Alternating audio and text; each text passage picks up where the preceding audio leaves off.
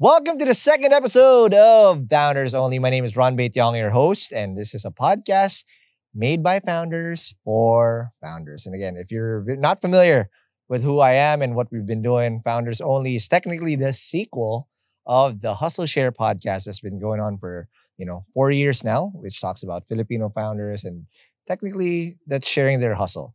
Now, in this episode is very, very special because I got my brothers from the very popular app and the Sunicorn, Kumu. And we'll be joined by the two co-founders that they have, which is Roland Ross and obviously Rexy Dorado. These are the guys that really made the startup what it is now. And they went very candid because number one, we caught up on how they're doing. Kumu went through a very high phase at the start of around 2021. And in 2022, they went through a rough patch. So they really came clean on what they did when they had to let people go, when they had to optimize for profitability and all of these things. And then they also shared a lot of tips on how their dynamic is as co-founders and how they're able to work together, which you should know because, again, you don't really get to see them talk about these things very candidly. And we were also joined by our Hustleshare and Founders Only premium member that got a chance to ask them their dynamics of how they make their marriage work and how they were able to, scale and go through the balance of being stressed and how they cope with the difficult life that startup does. And you got to stay till the very end because they chose a very interesting top 5 where they both picked their top 5 founders that you should watch out for, just like how we do it in every episode. And make sure you stick around and watch till the very end because this is going to be an amazing, amazing episode. Founders Only is brought to you by PayMongo, the payment gateway for business growth. PayMongo allows your business to accept online payments from customers through Visa, MasterCard, GCash, GrabPay, Maya, online banking, buy now, pay later, and many more, all with just one online platform. Sign up for free at paymongo.com. Also brought to you by Qapita. Qapita's software solution seeks to automate the equity management process for startups, including workflows around cap tables, ESOPs, due diligence, and transactions. Sign up at Qapita.com to get started with your digital cap table, ESOP, award granting, and all things equity. Free for companies with under 25 stakeholders. And brought to you by GoTyme Bank. GoTyme Bank is owned by the Gokongwei Group, the same companies that brought you brands you love, like Cebu Pacific, Robinsons, True Value, Toys R Us, South Star Drug, and many more. GoTyme Bank makes next-level banking a breeze with its convenient account opening process. It takes less than 5 minutes to get started via the app. Plus, get your GoTyme Bank Visa card at one of their kiosks for free. Download the GoTyme Bank app today and experience the next level of banking. You may visit www.gotymebank.com.ph for more details. And SeekCap. SeekCap is a lending platform powered by UBX Philippines. With SeekCap, you can easily apply for a loan from 5,000 pesos up to 1 million pesos from the comfort of your home nationwide. Visit www.seekcap.ph, sign up, and apply for a loan now. That's www.seekcap.ph. Take your business to new heights by seeking capital with SeekCap. Welcome to the second episode of Founders Only. We are back. And again, I'm very happy that these guys are joining me. This is their third time or fourth time now with the podcast. I started first with Hustleshare, obviously the OG podcast with Roland and Ross. Again, told me to zoom in, zoom out. I still do it till now. So this is your fault. Everybody in my team knows zoom in. I talk to my guys, right? Zoom in when there's a fucking fire. That's what we talk about. And then I've had you guys on several playbooks. And the latest one that we talked about was Sunicorn Sessions on Hustleshare when it was still a bull run everywhere. But without further ado, let's welcome back. Again, first time in Founders Only. Yeah, this is very nice. Mr. Roland Ross and Rexy Dorado of Kumu. Whoop, whoop. Hello po. Oh, welcome back, guys, and welcome to Founders Only. I told you, we leveled up. Yeah, this is like, holy crap. Very nice. Yep. And again, you guys got to be here. And again, thank you very much. This means a lot. I don't know if you know this. Do you guys own these seats? No, These shout out to chairs, or- IKEA, by the way. Okay. We got this for free. You got it for free. Yeah, they From- sponsored us. They didn't want to put What? they didn't want to put Can you use Massive them? rent. Can you bring them to other places? yeah, Like yeah, if we for go sure. to- So to again, shout out events, IKEA. set up a nice. But I love we got IKEA. this on the same day. I don't know if you guys remember. On the day we did that meetup with Foxmont last year when we Mm. all Oh, came nice. through. I pulled out real quick in the middle of the thing because Ivy and I had to go to IKEA and get this stuff.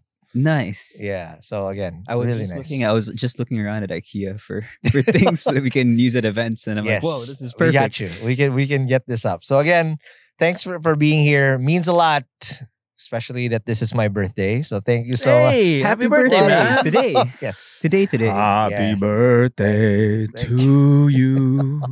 Thank you so much. But Yeah. again, guys, it's been forever. 25, 26. 35. I'm 30, I'm Oh, wow. 35. 35 now. Hey, that's what's up. So okay, let us go straight to the jugular here. It's been forever. It's been a rough 12 plus months, because when we were just talking about this last year or 2 years ago, Mm. it was a bull run, or it was a tail end of the bull run. There were unicorns everywhere. Everybody was like high valuations. Walk us through what's been, has it been like the last time we did a podcast together? Rexy. Okay. And What month was that?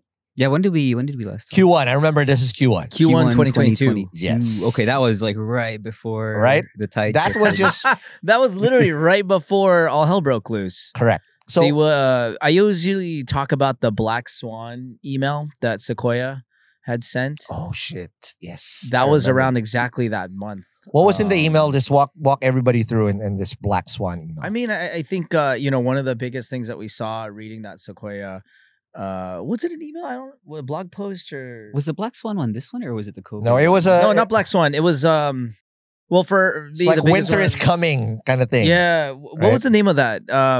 Whatever that was, I remember one of the biggest things I saw there was survival of the quickest. Mm.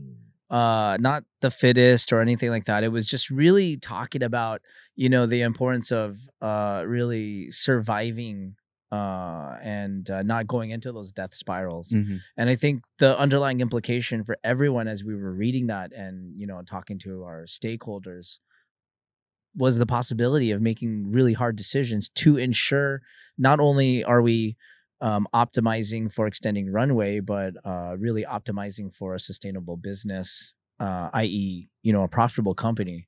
And that was it wasn't called Black Swan. You're right. Black Swan was the bubble. But Yeah, again, but don't anyways, worry. yeah, we yeah. will be putting it in the show notes on foundersonly.hustleshare.com. Cool, on cool. this Got it, episode. Charging my got it. phone over in the We'll put it corner, so there. I can't look it up. Yeah. But we will be there. Okay, but basically that was the warning that we all got. Yeah. Holy shit, Sequoia is saying that it's gonna be rough. Mhm. We kind of like, okay, it's gonna be rough, but we did not see what was gonna be coming, because basically it was winter. There was nobody willing to write checks. This was triggered obviously by the chain of events, was primarily because of the Ukraine war, right? The people that was Yeah. writing That was the all these domino. investments, the domino effect. The VC asset class is the highest risk, right? And therefore nobody is gonna be willing to take those risks. So everybody was doing safer bets, and then there's an economic downturn. Obviously, the highest risk will always be the one that first goes, right? And we're still in the middle of that. Yeah. Now, Rexy, walk me through when you guys saw this. If you were not the first, you were easily one of the first few ones that made that adjustment Yeah. when there was still time, because everybody else was forced to work in an environment where no VC was writing checks. Mhm. Is the complete polar opposite of what 2021 was. Right. Walk me through what was going on inside, and what was if Roland was saying that it was sustainability, what was it like on your end as co-founders? Like, shit, is this even real? Because some people acted like it didn't exist. Yeah. And they got hit pretty hard. Mm. And then some people made the quick jump and, turned out better. And you guys were one of them. Yeah. How'd you guys do that? I think we were a bit lucky in terms of timing, where I think the best case in terms of timing. Sometimes I wish we had raised a quarter later because that would have been more runway. We would have been 2022.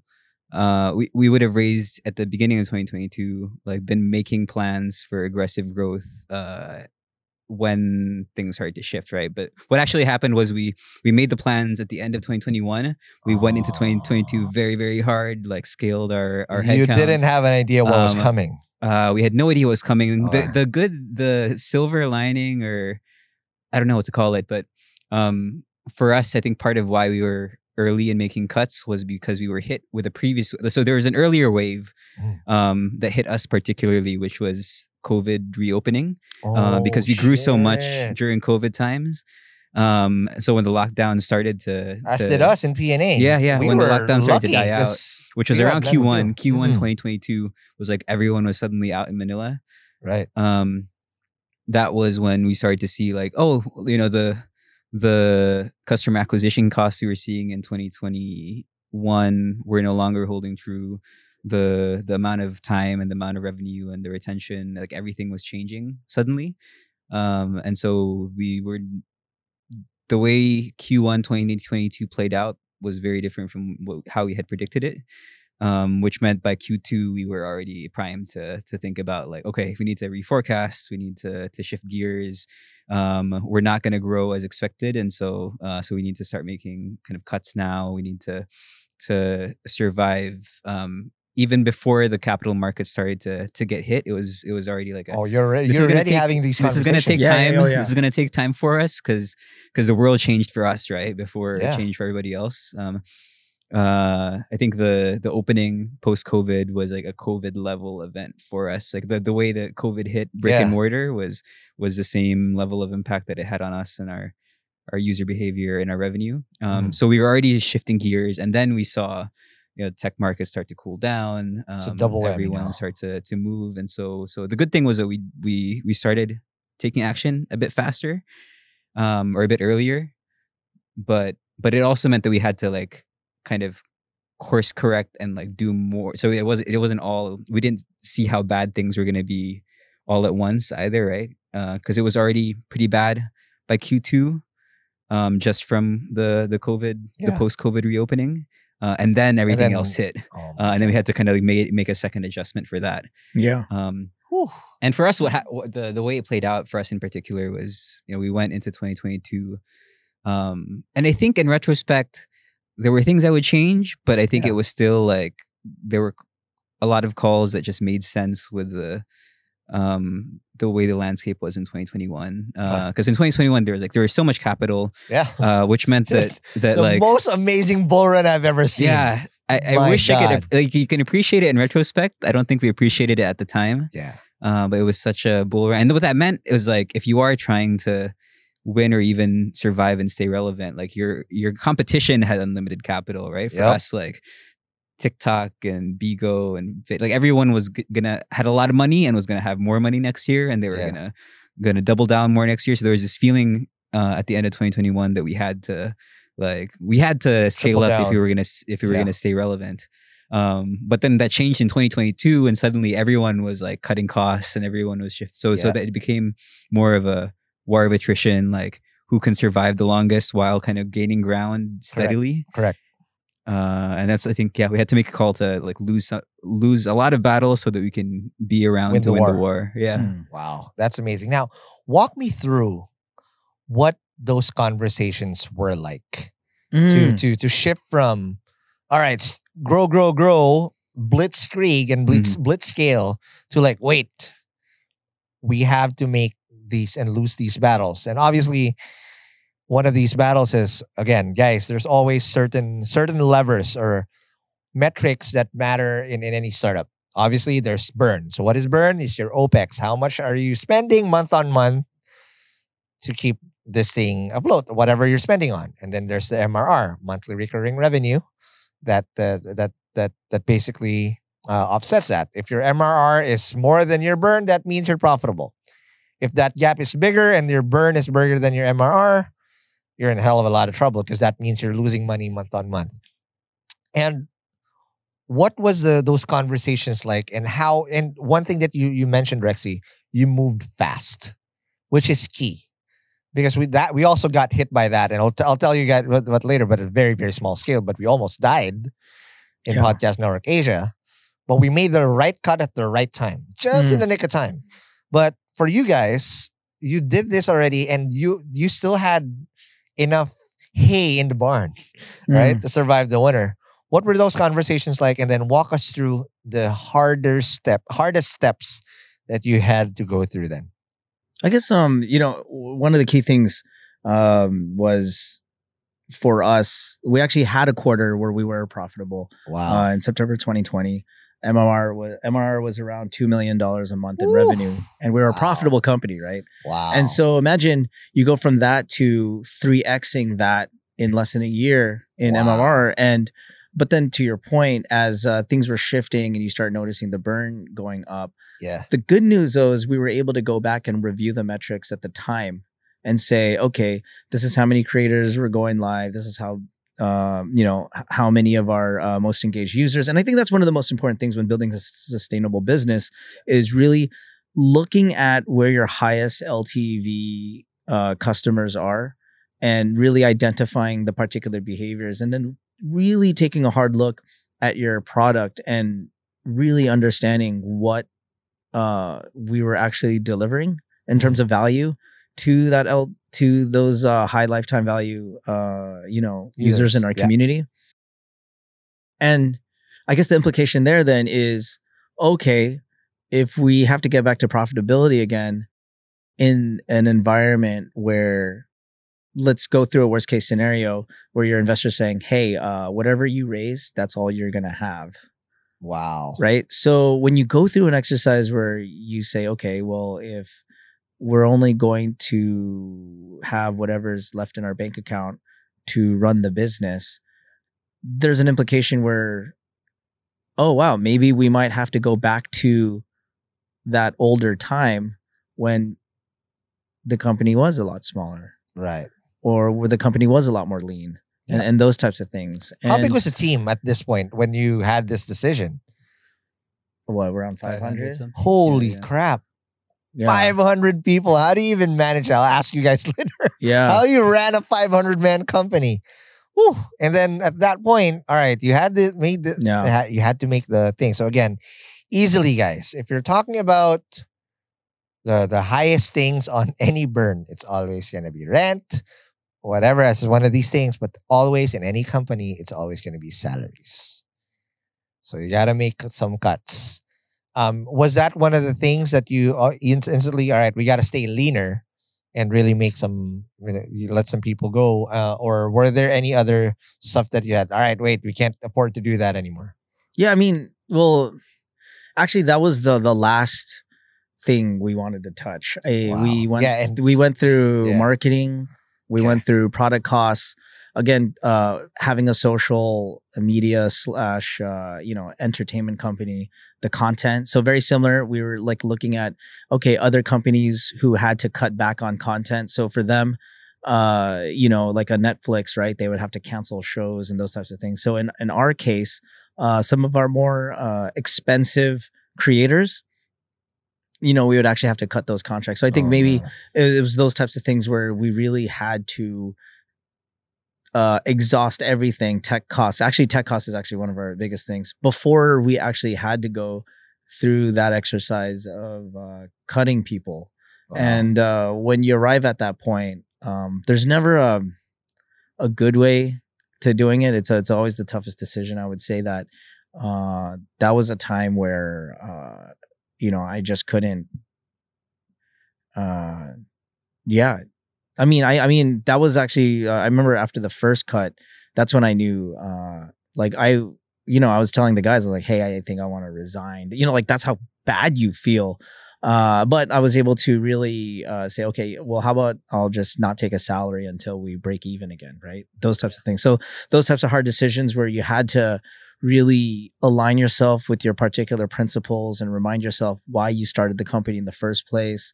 Asking yourself a lot of those questions to be able to arrive at that really hard decision to, cut the team. So then it goes back to planning and strategy. It's like, okay, well, we've identified a particular strategy to become sustainable again and be profitable again. And so when you actually built out that strategy, entire teams who were not part of that strategy ended up being affected.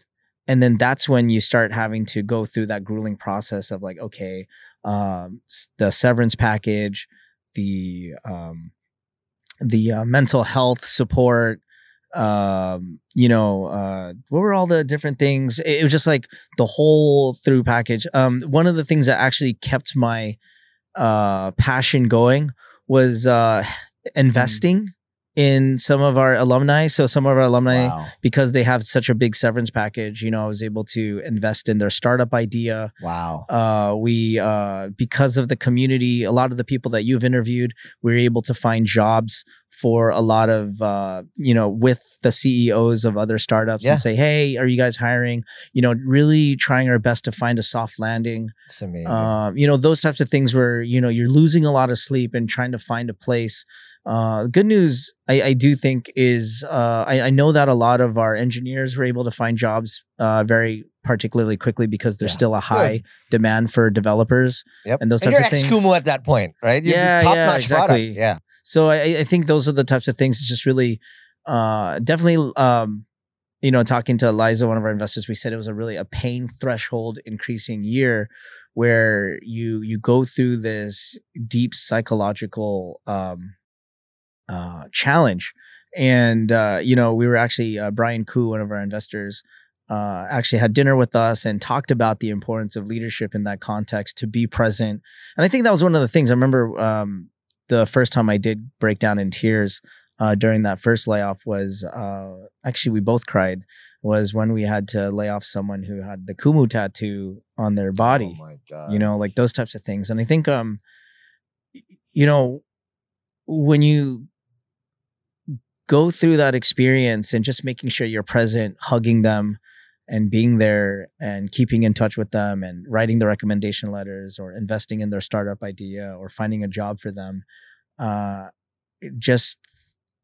think that, for anyone who's ever presented with a really incredible hard task of letting someone go because of things that are outside of your control, I do think that it is really important to be present there, And I can relate so much. And I've done it 3 times. Yeah. The first time was in guestlist.ph. And I swore, and I wrote about this in that blog that went viral in 2016. Yeah. Let 20 people go because we just didn't have runway. So I let people go. It was the end. In Chatbot PH 2021, when Sterling decided that, all right, we're going to stop the bleeding, and it's outside of my control, I told them, again, I had to let them go. It was the end. Recently, we had to do that in Podcast Network Asia because, again, we fell through hard times. Our main client churned. It's outside of our control. But this was the first time that I'm doing it to save the company. I'm getting emotional because, dude, it's so hard. And it's never anyone that even in my worst enemy, I wouldn't want anyone to fucking let people go and tell them that their job is there, because we care for each and every single one of these guys. Yeah. My God, it's so hard. Yeah. But I want to understand from your point of view, because there's never a formula for this. If you look it up, even if you chat GPT this out, right? Nobody's ever taught anyone how to let people go properly. And I want to know 2 things, guys. Number 1, how did you guys do it?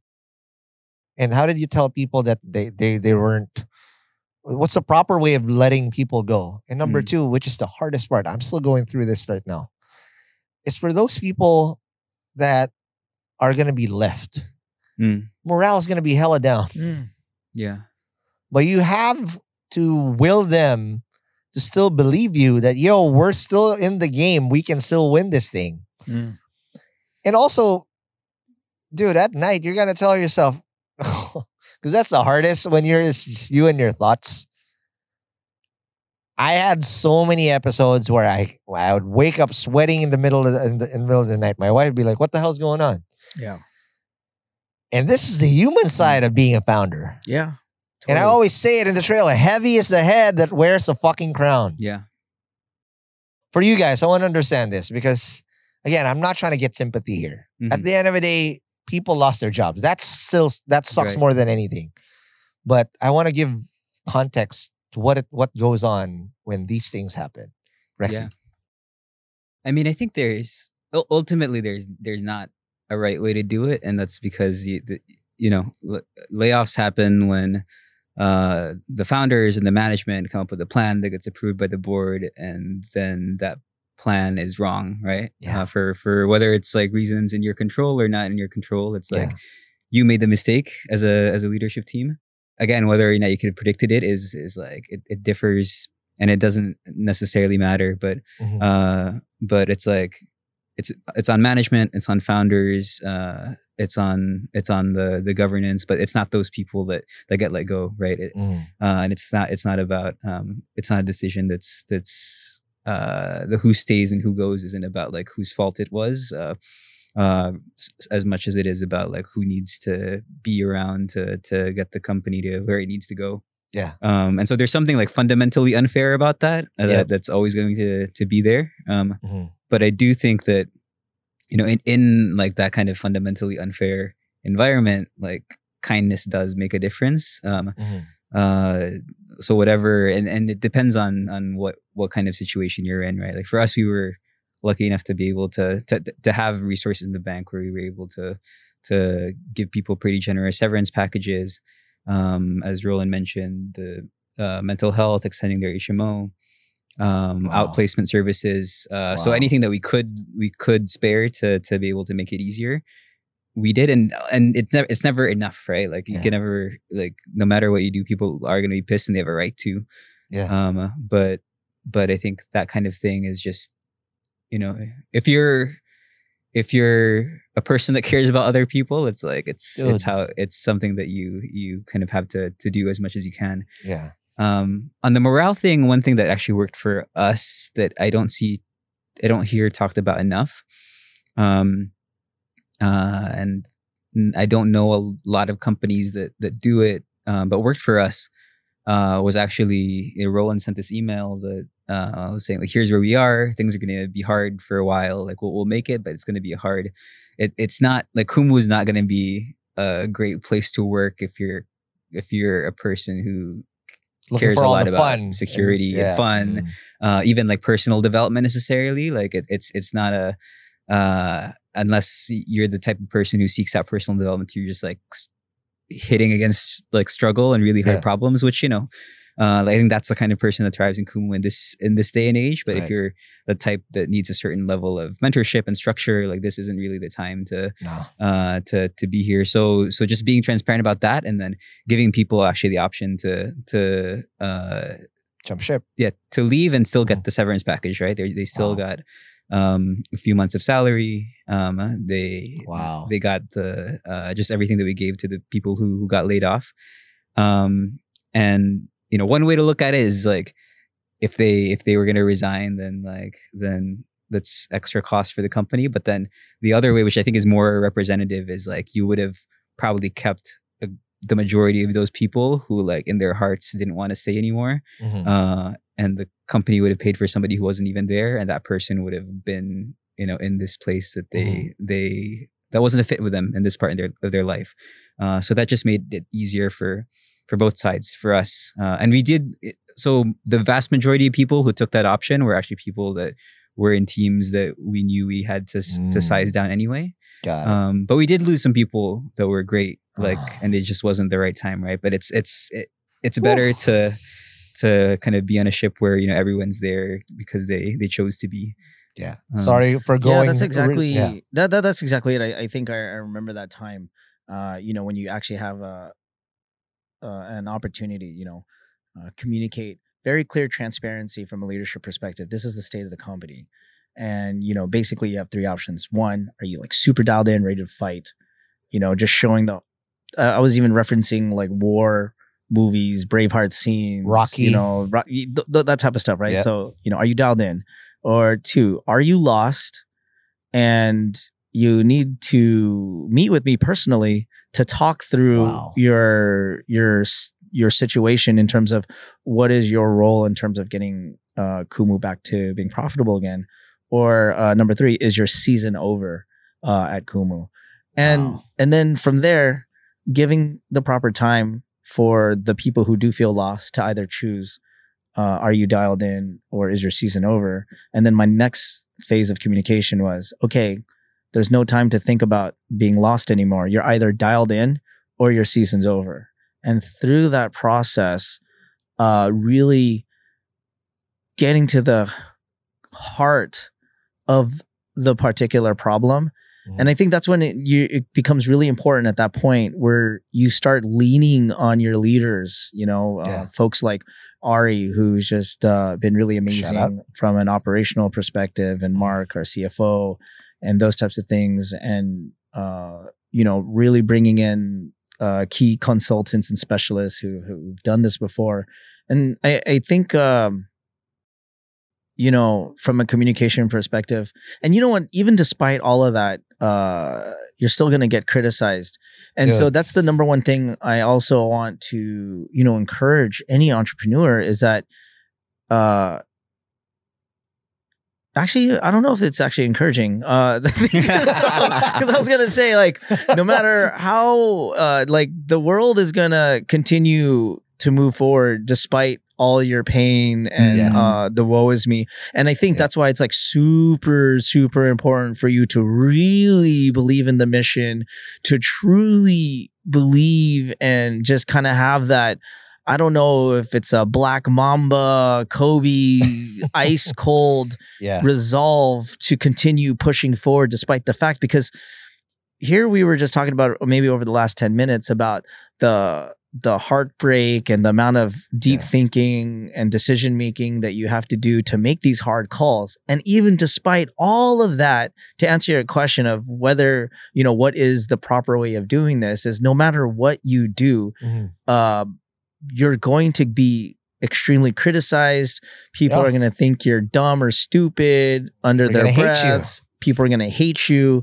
All sorts of stuff. And, you know, it's it was a pain threshold increasing year, because no matter what, then you start realizing, and then I start looking at Rexy this is like one of the more kind of ironic things is you start focusing on the gratitude, where you start reminding yourself. I was looking at those original emails where I wrote to Rexy back in 2017 about starting Kumu and reminding ourselves why we started this company in the first place.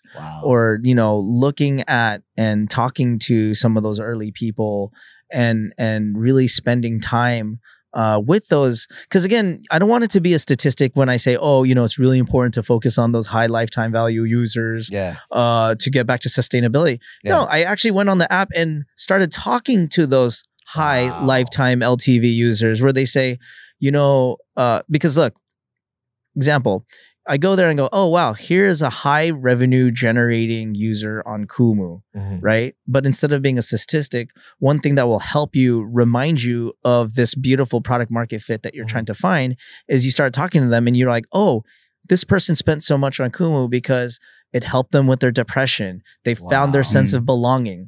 They were able to pay their bills, to support their family. You know, and I think that's what's super important too, that when you're at a particular stage and you're looking at that data, to not simply just look at the high value data that shows that you are building a sustainable company. Depending on the type of product you have, I encourage you to pick up the phone or message, or in our case, live stream, and spend time with your community. And you start reminding yourself like, oh, this is why I started Kumu in the first place. You know, like for example, imagine back in 2021, we're engaging all these creators. We're trying to get all the 100 million Filipinos, and that costs a lot of money. But then getting back to sustainability, we realized, wow, we have really strong product market fit with overseas Filipinos who support Gen Z and millennial content creators Back home. back home. When you look at that, okay, fine. There's only 12 million Filipinos around the world who send billions of dollars back home. And there's only thousands of Gen Z millennial creators. So technically, we don't really need that big of a company to be break even, cash flow positive. Makes sense. So you zeroed in on that demographic or that user base. Yeah. And then when you start spending time with them, like I was, for example, healthcare workers in California, we, instead of spending, crazy amounts of money on, a reality TV show concept, we spent a fraction of that doing a singing contest for healthcare workers in the US. And the grand prize is a private concert with Gary Vee in Las Vegas. And, that type of thing where, do you see what I'm saying? It's like the programming still has that core value around focusing on the community. But we didn't have to spend so much money to try to get everyone there. We realized, okay, healthcare workers get a lot of value being entertained by our creators back home, and really focusing on that community, and so those are the types of things I really want to encourage any founders who are struggling, is to really remind themselves why you started the company in the first place, spending time with your team and getting dialed in there, and then number two is actually spending time with your customers, That is amazing. All right, now let's take our first break, and when we come back, we will now talk to other founders that, again, are friends from the Hustleshare and Founders Only community who want to talk to Roland and Rexy in this podcast of Founders Only. Super intense already in the first part. Oh yeah, was it? Oh, cool. That's just the first part. When we come back, we'll be talking about that more. But let's talk about that more after the break. Hey hustlers, are you tired of bank transfer fees and low interest rates on your savings? Say hello to GoTyme Bank. GoTyme Bank offers interest rates 50x higher than traditional banks. Enjoy this rate on your savings. No minimum amount, no deposit caps, and no tasks or missions to complete. With GoTyme Bank, you can make quick and secure transfers to other banks with 3 bank transfers per week. Plus, earn Go Rewards points and redeem them as cash with a simple tap in the GoTyme Bank app. Experience the next level of banking with GoTyme Bank. Download the app now or visit www.gotyme.com.ph to experience next level banking. It's GoTyme! Hey hustlers, it's a brand new season and I have a brand new tool that will help you scale your startup properly as you grow your team and give them equity eventually. And if you want to have a record of ownership management, efficient equity workflow, and award grants digitally, Qapita has you covered with QapMap. QapMap is designed to enable cap table and ESOP management, as well as digital share insurance for companies across South and Southeast Asia. Also, Qapita provides ESOP advisory services for you to set up your plan and engage your employees through equity awards. And trust me, this is a boon because as you grow your team, you want to give their best people a piece of the company that they're hustling for. Investing shares and giving ESOP is not easy if you don't have a product like this. So please do check it out and sign up now at Qapita.com with a Q. Again, that's Qapita.com with a Q. And it's free for companies that have under 25 stakeholders. Get ready to experience the power of seamless equity workflow management today. And we're back from the break. We are still with Roland and Rexy of Kumu, who then told us the intense... Oh, I almost cried there because, again, it's never easy, man. Again. Letting people go where there's just one person, hundreds, man, it's so traumatic as a startup founder. But again, we have to pull through. You already talked about how you're gonna be able to bounce back, how you're gonna be able to, rally the team back. But at the end of the day, you're also people, right? Yeah. And one question that got thrown at us in Startup PH from Chris Guzman says, "How do you founders cope with the pressure or stress with their current startup, and how do you then find balance? Is there even balance?" I don't think there's such a thing. What is a balance in startup? I think there's attempts to be balanced. I think they're like It's imba all plateaus the or like time. lily ponds of like balance, and then you're like, oh yeah, I think I've gotten there, Right. and then suddenly the boom, next it wave, flips over. like, yeah, exactly. But how do you guys cope? Because at the end of the day, again, we're still in the middle of the war, Yeah. Mhm. right? This is still effed up, Mhm. and we don't know. I mean, we think we see the end of the tunnel, but when you're a wartime CEO, you're a wartime founder. Mhm. What the hell is balance, right? You can cope a little bit, but at the end of the day, you wake up and it's wartime right away, and you got to rally your team. You got to fight for survival. Let's talk about that real quick from your side, Rexy and Roland. How do you cope? And is there balance? What is balance? Never heard of that in a while. But yeah, what's that like for you guys?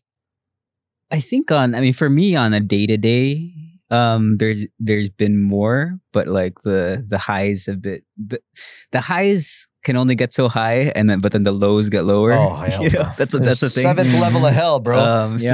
So it's like I do think like on a day to day, if you look at my schedule versus when we were starting Kumu, like when we were starting Kumu, like it couldn't step away from the phone for more than like 10 minutes without feeling something might have happened, right? Or like, There's or like anxiety. when You're not getting notifications. right. Or like there was a year in Kumu. I think we mentioned in the previous episode. There was a year of Kumu where we were running out of money practically every month, and so you just had to always be on trying to make sure that you'd make it to the next month and the next month. So I think there's less of that, and so there is more of like, you know, time in the evening and on the weekends. And I think that's part of it is like just having people that we trust now instead of having to do everything ourselves. Yeah.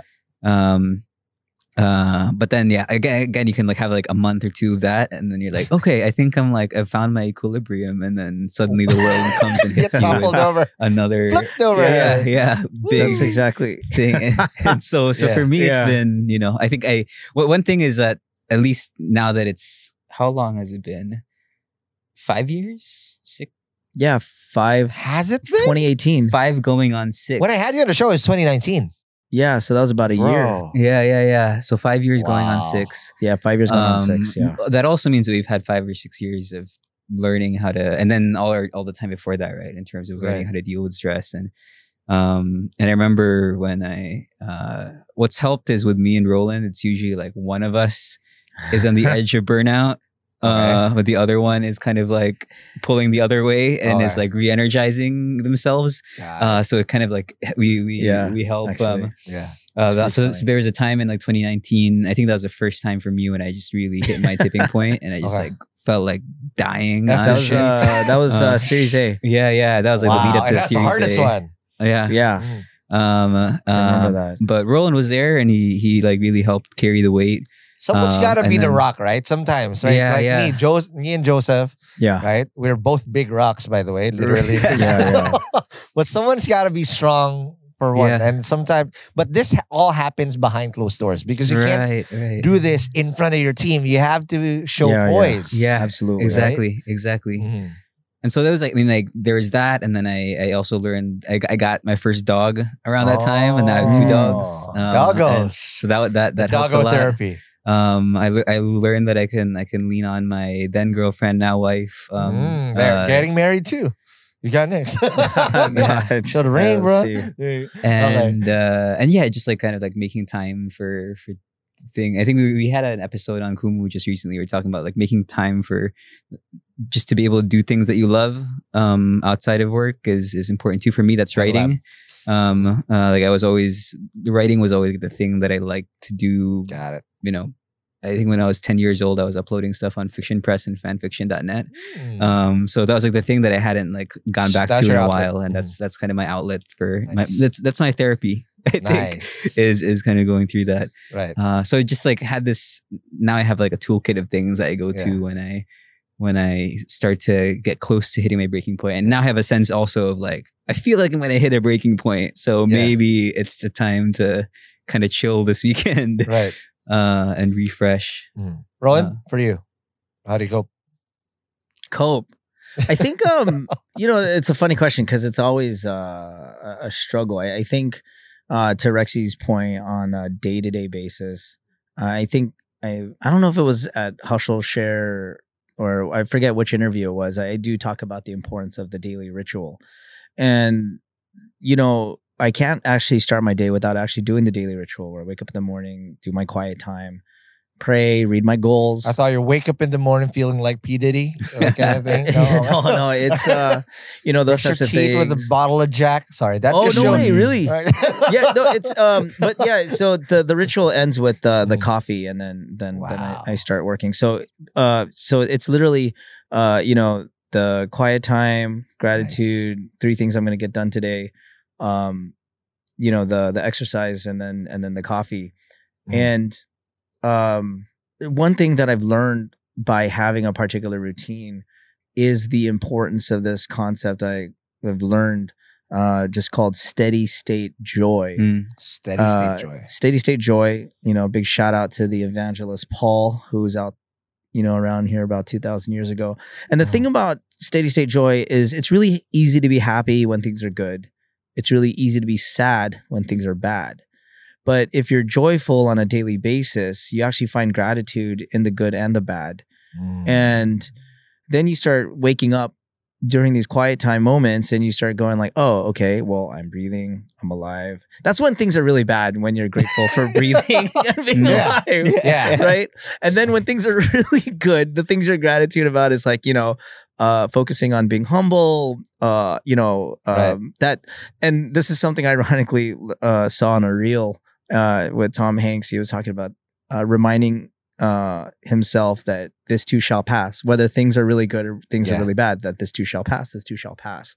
So similar to this mindset of this too shall pass and steady state joy is that even when things are really good, like a lot of times, like to be honest, a lot of my anxiety actually started occurring when I feel like there was like so much hype going on, because I know for a fact that like we're 10x away from where, actually not even 10x, I would say 100 times away from where we really wanted to be. Wow. And then we were being seen as like the next unicorn. I'm sorry if there was me creating so much hype. No, not you. It wasn't even you, but like there was a time I think the most anxious I started getting was like, getting we were on the cover of like Esquire. I was a cover on another magazine, and I was just like, oh dude, like I already know people are hating on me. You know what I mean? Like the moment I saw myself on a cover of a magazine, I was like, "Oh, dude, here comes being in Rockwell. Here picking comes up one of these things. Yeah, like, see, I know this guy. I'll kiss him.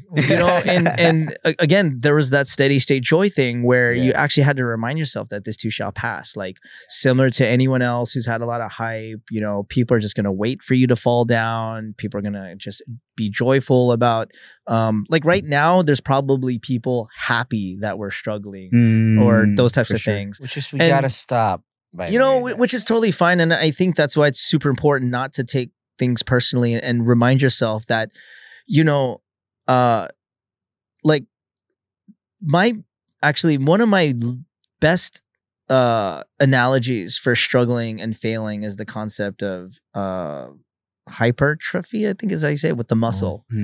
And a muscle has to, when you're working out and you can't pick up that weight anymore, it's because your muscle failed and you can't lift anymore. Right. But the whole point of working out is your muscle has to fail so that it repairs itself. Right. And then stronger. and then the muscle becomes stronger. Yep. So when I say that we're struggling or those, it's the type of muscles that we're actually learning that I'm actually in a weird way grateful that Kumu is actually going through this right now, because we're actually learning how to execute in this environment. Because who I'm also really worried about right now are a lot of the startup founders who hit unicorn valuation or actually IPO'd, say in markets like Indonesia back in 2021, where we were talking about being a unicorn. They're in a multi-billion-dollar valuation with no pathway to profitability. And when the stock market crashes, it crashes with them. That's exactly it. So I think that's one of the things is, imagine being an entrepreneur back then where you IPO and raise hundreds of millions of dollars and create these types of muscles. Whereas the type of muscles that we're learning in this day and age to build a sustainable company, to build a profitable company, with the right unit economics and the right fundamentals, Mhm.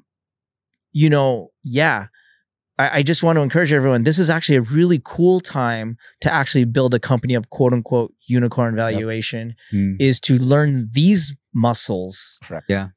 Now, I'm sounding super confident, but I'm going to be completely honest with you. It's also very painful to say It's that. scary as fuck, by the way. Yeah. And that's why it's important for me to have the daily ritual where I'm reminding myself. It's like going back to the muscle analogy. It's like you wake up in the morning and you're so tired and you don't want to go to the gym and you don't want to exercise, but you know that if you're just consistent and you never give up and you do those push-ups and you do those 30 minutes per day, someday, months down the road, you're going to have, you know, a healthier body. Yep. Yeah. You know? Yep. That's, I want to remind everyone, it's the same thing. Look, it sucks, but you're learning muscles. You're working out because someday you're going to look in the mirror and notice that your company is healthier than 90% of the other companies out there. Yep. And you figured out how to survive. And that's what it is. Yeah. Right now, the people that are thriving are those ones where whatever it is that they're doing is it's cockroach startups. Yeah. Last year, survival is winning. What theme was unicorns? Right now, it's cockroaches with a unicorn horn on it, but they're still flying. Because imagine, I mean, like when it was Q2, right? Q2 last year when things started to shift. That means that it's around now in the next couple of quarters where it's like the 18-month point since the last raise of a lot of startups is going to be coming up. True.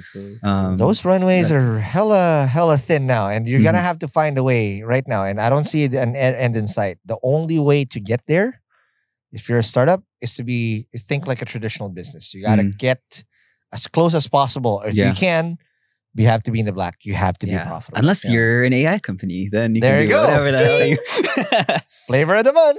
Well, I wanted to go back a little bit into. I really like what Roland said about the what was it, steady state joy.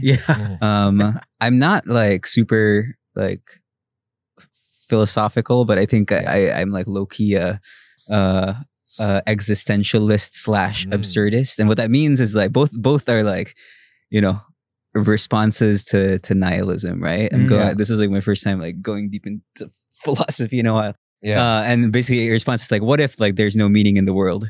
And existentialism is like, okay, there's no meaning, so like you create your own meaning.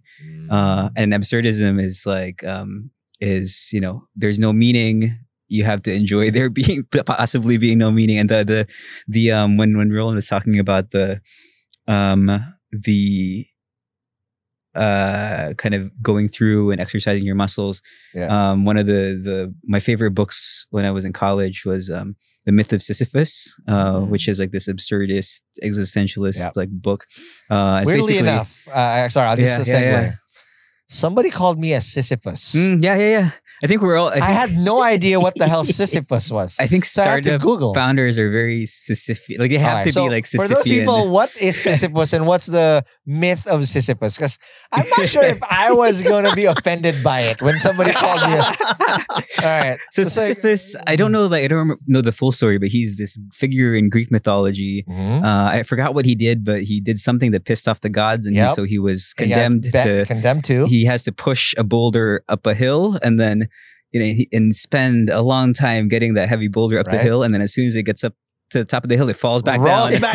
Oh my god! And he has to keep pushing it back up, and it rolls back down. And where are these idiots trying to pull all these boulders up to the top for it to just crumble all the way down, over and over and over again? Exactly. And what the book, The Myth of Sisyphus, says is like, you know, if there's any way to like imagine, like living in a world where you don't know if there's meaning, like you have to be able to imagine a world where Sisyphus can be happy, right? Like this guy like pushing the boulder up the hill, he knows that like it's never gonna stay up, like there's never gonna be an end in sight, but like can he be happy being in that process? He's pushing the boulder now for sure. Exactly. So that's the thing here too, right? It's like on one side, like the existentialist in me is like this is sad. right? Everything that the nihilist is like, I'm sad. The existentialist is like, I'm sad, but this, you know, the mission that we're anchored on, which is like building this community and like going to the next level of Filipino creativity. Yeah. That's the meaning that I'm creating in this world. That's enough for me to keep going. And the absurdist in me is like, even if we don't get there, like this is like, It's worth it. you know, this process in itself, it has to be worth it, and like enjoying every second of it. Just like the great philosopher Kanye West said, "What doesn't kill you, makes you strong." Exactly. Yeah, you know, and that's one thing. You know what Rexy just shared that I also want to encourage folks to.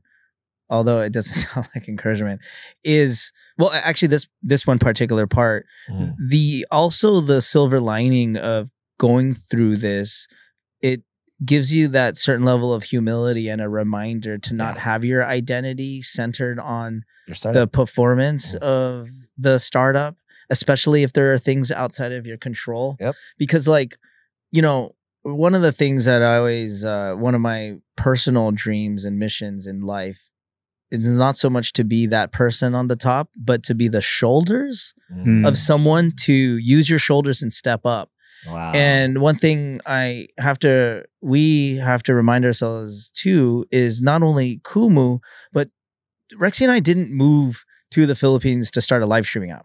That was not our goal. Our goal was we shared this dream that we have these close ties back home in the Philippines, and that there is a global community of Filipinos all around the world. And there's maybe a way that we could engage the diaspora in a way to better the motherland. That our goal in life was to really help the motherland through digital transformation, those types of things. And so it's kind of like, oh, wow, okay, well, because of this thing that we built, it helped the ecosystem in a way, right? You have blue chip institutional international investors coming in. You know, one of the first startups who raised over $100 million and those types of things. And what was that impact in terms of being the first Series C in the country and those types of things? And you know, and that's one of those things about what Rexy's talking about, is just detaching yourself from taking things too personally and actually enjoying this experience. Yep. Like, wow, we actually have this opportunity to have change within the average human's about 30,000 days, right? I've lived about 15, 16,000 of those days already. I have about 14,000 days left on Earth before I could, you know, maybe upload myself into the cloud. Anyways, we don't have to talk about that. But the whole point is... the next episode. The next episode, uploading yourself into the cloud. And I think that going back to steady state joy and the day-to-day experience is not taking yourself too seriously, but taking the mission seriously.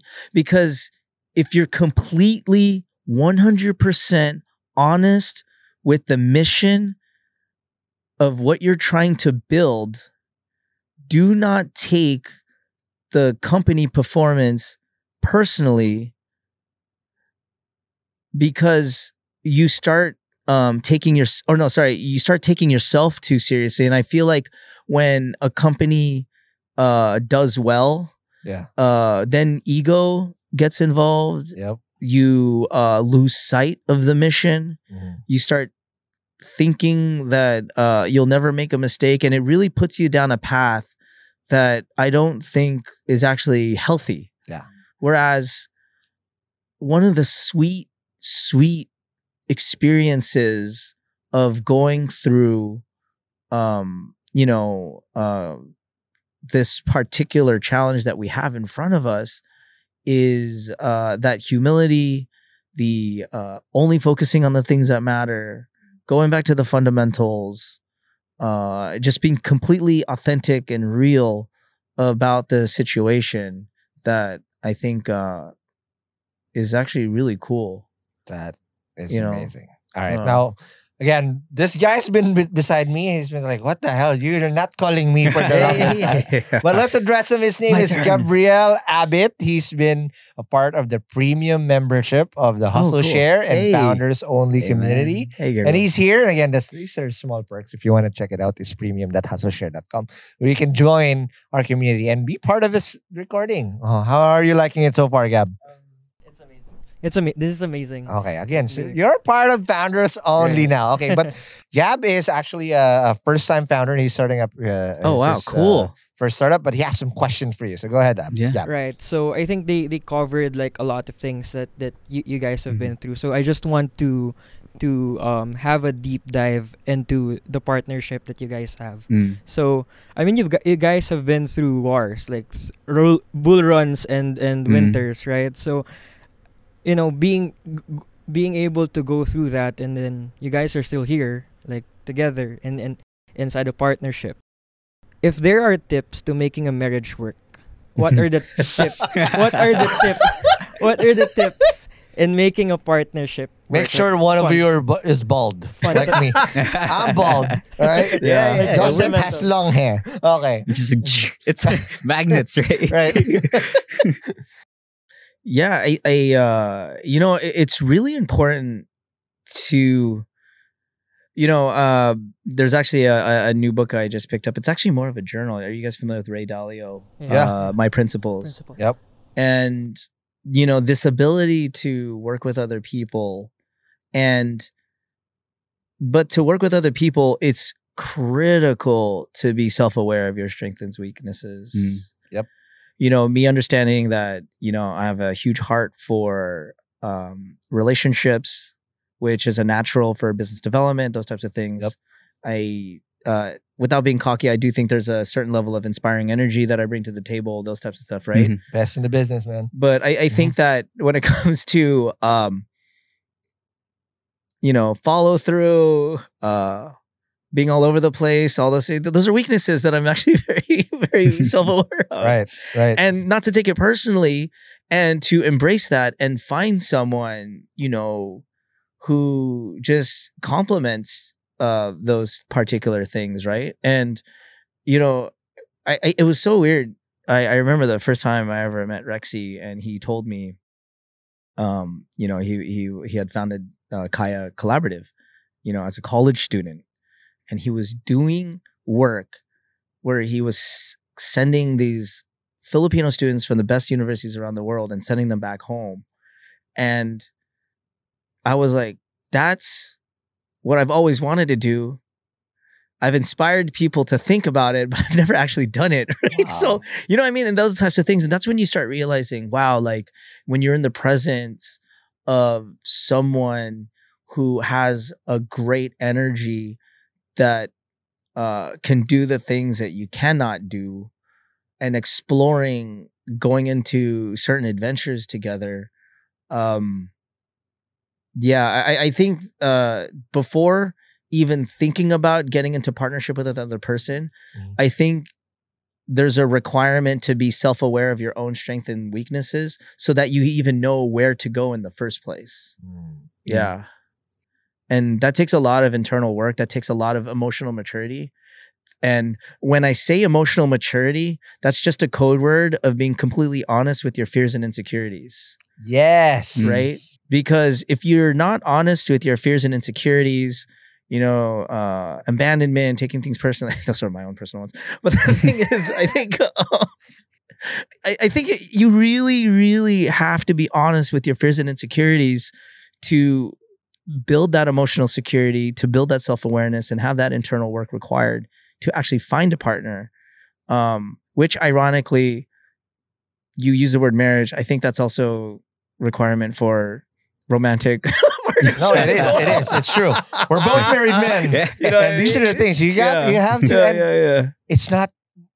It's just like having wives, right? You know, whether you think you're right, she's right. There you go. So yeah. Right. So for Rexy, do you want to chime in on that? Yeah. I mean, I think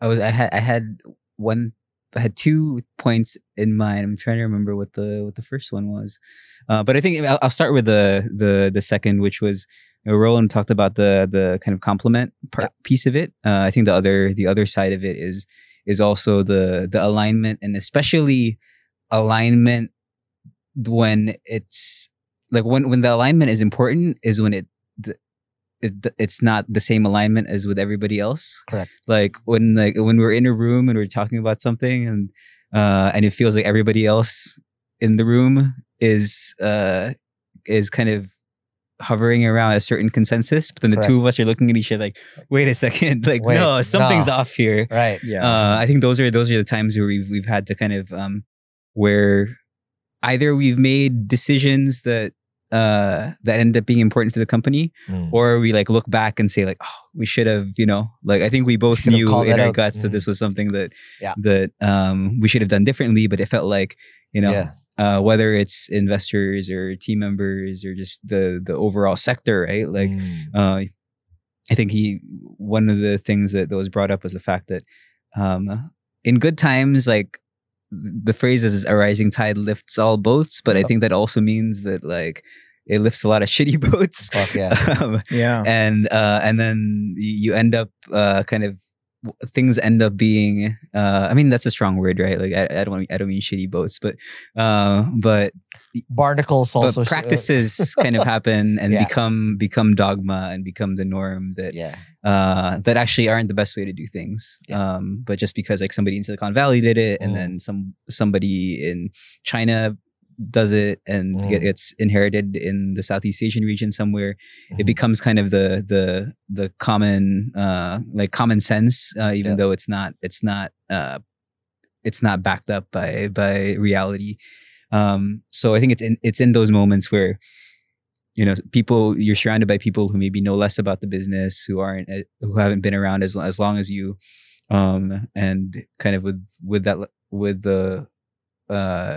with that amount of knowledge, have a certain view of where the company should go, but kind of the two of us having the shared values and the shared experience of having been through this the past almost 6 years. There's that thing, right? Like when both of our sensors go off, it's like, okay, there's something there. There's wrong. Wrong. And then the other piece, I remember my first, what was supposed to be my first point was just kind of like having a co-founder that you feel like equals with is a really, really important thing. And I remember because we're like 10 years apart. That's right. So when I was starting then, I had worked with a lot of people who were like 10 or more years older than me. And like, there was definitely a sense that like I was the kid in the room, and I think that with Roland, it was always a situation where almost from the beginning, it was like we were equal parts in sharing ideas and building things. And that's continued to be the case, I think, for 6 years into Kumu. Gab? Yeah. So this is just for other startup founders as well, who's starting out at the moment. So coming from my question a while ago, what were the healthy boundaries that you guys? This really sounds like marriage. Yeah. This is healthy boundaries. It's a relationship podcast. Yeah, I love it. It's fine. Just kidding. Healthy boundaries with co-founders. Yeah. I think don't call me a there three. There might actually be I want to challenge this whole notion of the co-founder concept where you already actually have the team in place, because if you actually look at these situations, I remember, for example, with my first startup, our advisors, Luke and Kenny, they were actually PayPal co-founders with Peter and Elon, right? And I remember when I was hanging out with them and you start talking to them, they're like, oh, that wasn't like intentional. Luke and Kenny had met Peter at Stanford and they were building a thing, and then Elon was building something else, and then it was funny. It was like a payment system for the Palm Pilot. So product market fit, the product was great, but there was no product market fit because like that was way ahead of their time, like mobile payments back in like the early 90s. Yeah. But then when I forgot if it was Elon or Peter, they said, oh, why don't we just use this technology and apply it to eBay? So then that's when they rebranded themselves as PayPal, and then they sold it. But again, when you look at that team, it was separate teams, co-founders, that type of stuff. And then when Luke and Kenny had founded this venture fund called Founders Fund, Peter had met Mark Zuckerberg at the time, and they had led the seed or Series A in Facebook. And if you look at their founding history, it didn't actually what they're listed. I mean, there was even a whole movie about how one of their key co-founders wasn't even a part of that thing. And another favorite of mine is ironically a movie called Founder about the McDonald's founding. Yep. And Ray Kroc. Ray Kroc is widely seen as like the Yeah. founding CEO, but there is no history about the people who actually started it. Yeah. And so the reason why I'm bringing up all these examples is to not have this romantic notion of having the perfect co-founding base. Because even in Kumu's context, you know, I had my cousin Claire, who was on the original team. Andrew, who was one of my fraternity brothers from college.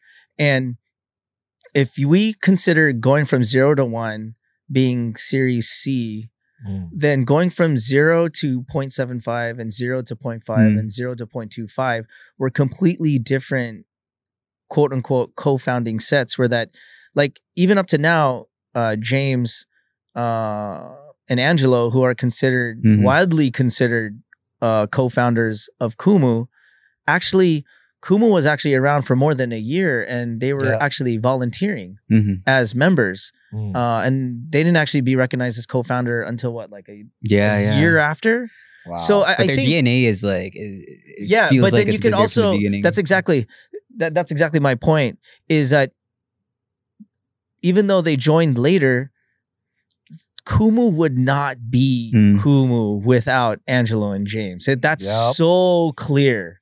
So clear. And that's what I mean, where I start realizing, oh, that's why Ray Kroc is widely considered the founding CEO. Why?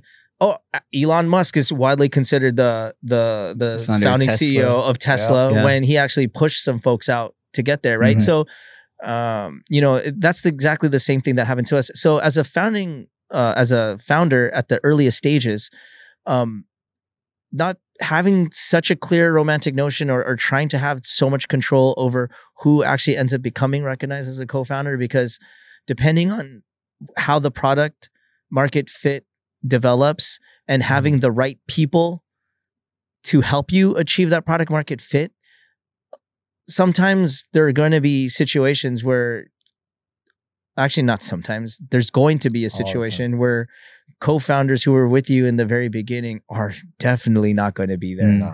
And people who start out as volunteers or early users ends up becoming your co-founder. It just happens. That's why I need vesting, because prior to recording this whole thing, he was asking me that, hey, I'm trying to look for co-founders. Yeah. And he didn't know how to give out equity yet. I was like, don't do that. I did that mistake.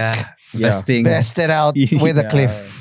Okay, so that if again, in these processes where you thought they're going to be there forever, but they were only there for a year and whatnot, you didn't give them their whole share. They only got what they earned.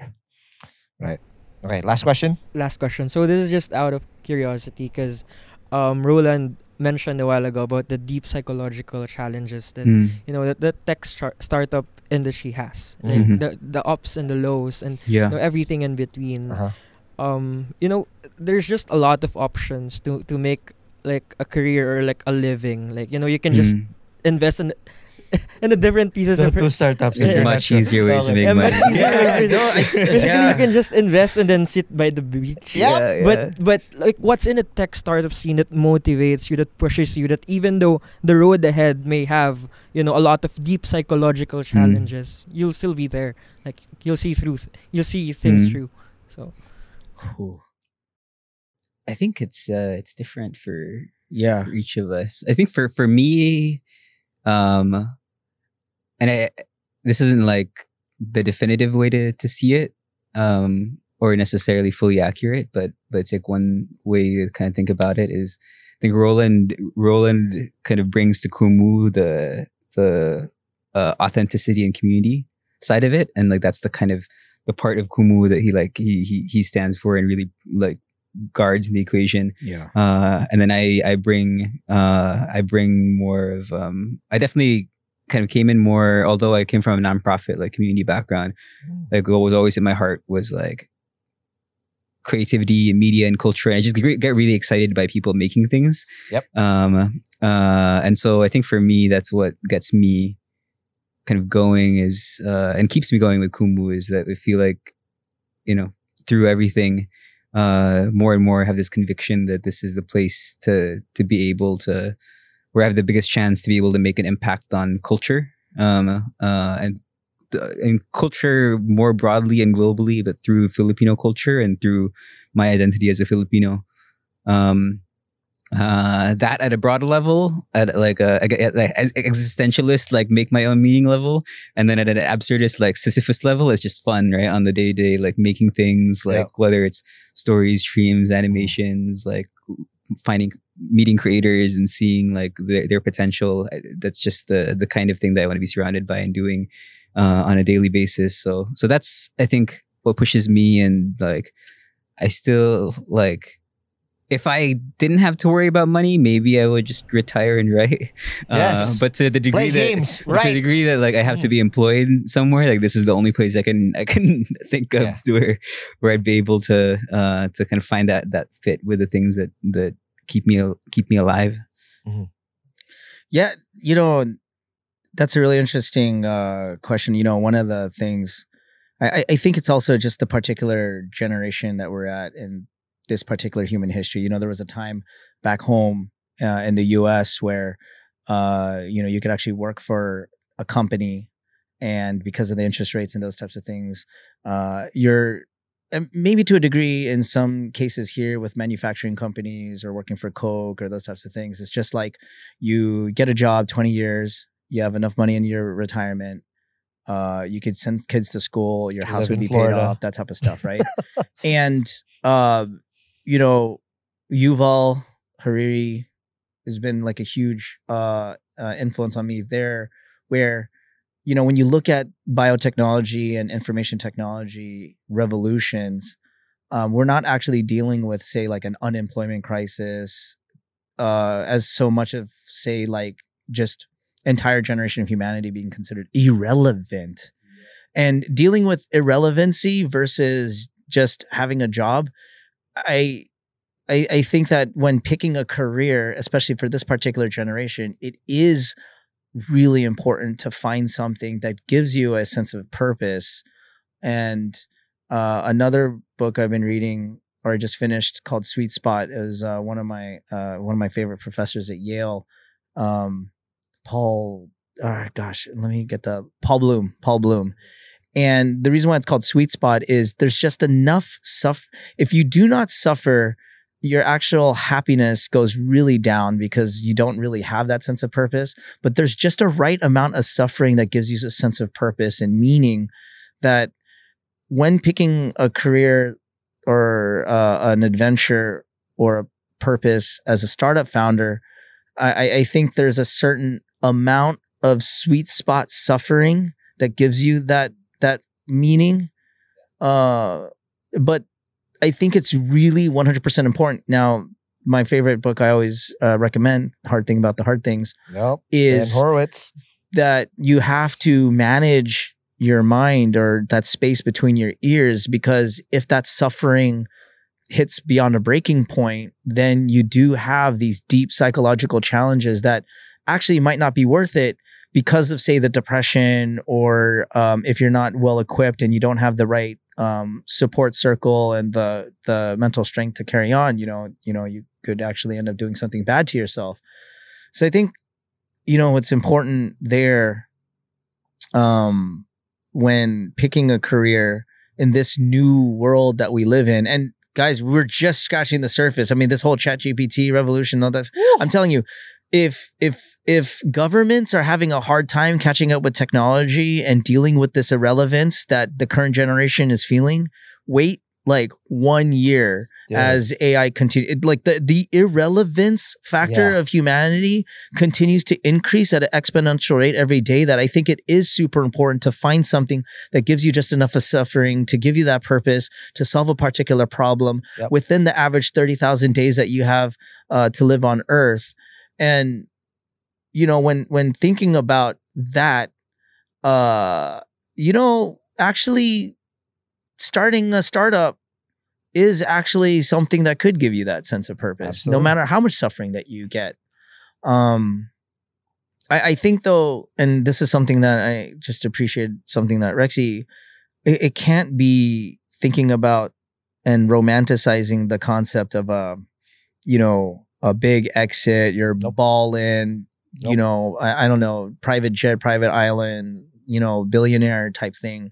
I think it's, almost kind of related to maybe why, the whole digital nomad, creating your own work, being, that whole world of arbitraging or drop selling and those types of things is, I think it's freedom over money.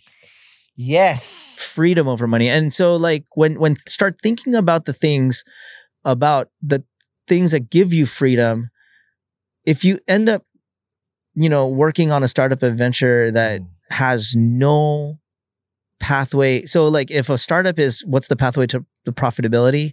I think for a startup founder, it's like, what is that pathway to freedom? Correct. That's like, that you have to remind yourself. And I think when thinking about, that pathway to freedom, there's this particular study that has always impacted me. It's actually the 3 unchanging core values of me, that anytime I'm in a dark place, I always remind it's funny. I've in previous interviews, I always call it, there's this Harvard study. I realized actually there is no Harvard study. So I'm not going to say this Harvard study. I can't, because you know why?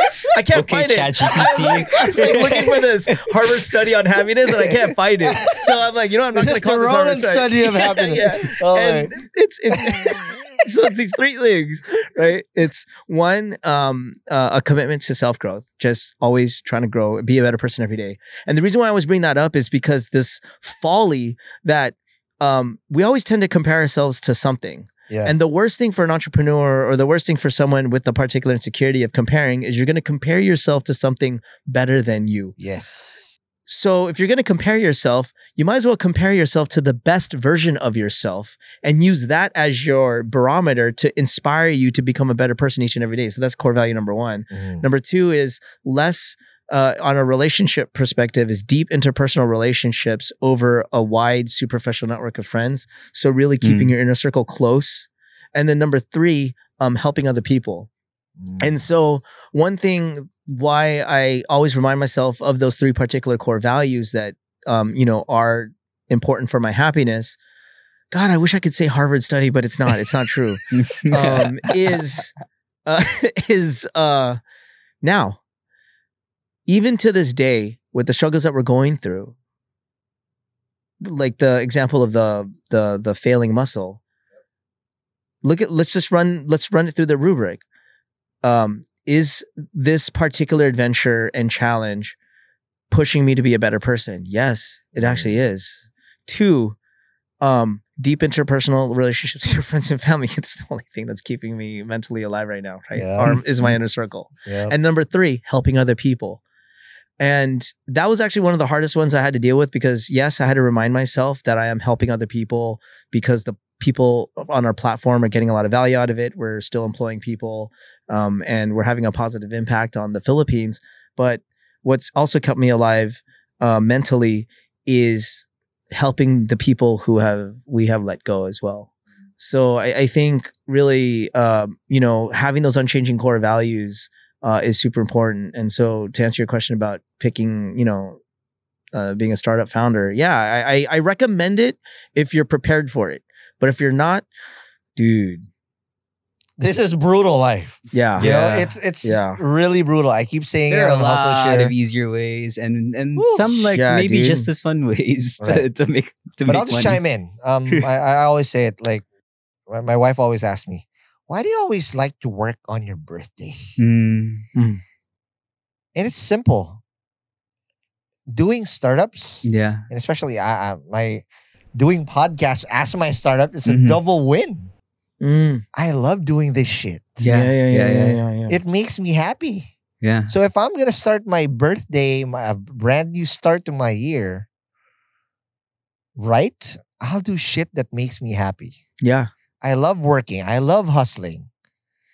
This is my happy place. And you're right. It's that healthy amount of sacrifice Yeah. Healthy. and pain, right? That you have to Yeah. put yourself through, because I get a kick out of every single time that I put in the work or I help my team try to get something. And you're right. It's all about that freedom of control, that this is a path that I chose. Yeah. Nobody told me to, like, hey, do this thing. This is a path that I chose. It's hella hard, but I chose this.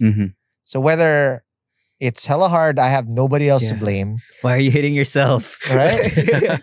But when it's good, my God, I can't. I pitch myself like, man, am I really doing this shit? Yeah. Because it's fun. Yeah. I enjoy doing this. So to go back, I actually just go back. So if you talked about Ben Horowitz, Mark Andreessen published an article. I put this in the show notes on foundersonly.hustleshare.com. Before you create your startup, create your passion first. What can you do for the next 10 years or again, 10,000 hours, whatever you want to freaking that metric would be. That even if you didn't make money out of it, you're just super passionate, or are you an expert in that field? Yes. Wow. Then find a way to turn that into a startup and make it that money. And, because at the end of the day, you already have the heart for it. Because when shit hits the fan, the same way we have all had that our shit hit the fan, when you pinch yourself, it's like, hey, why am I doing this again?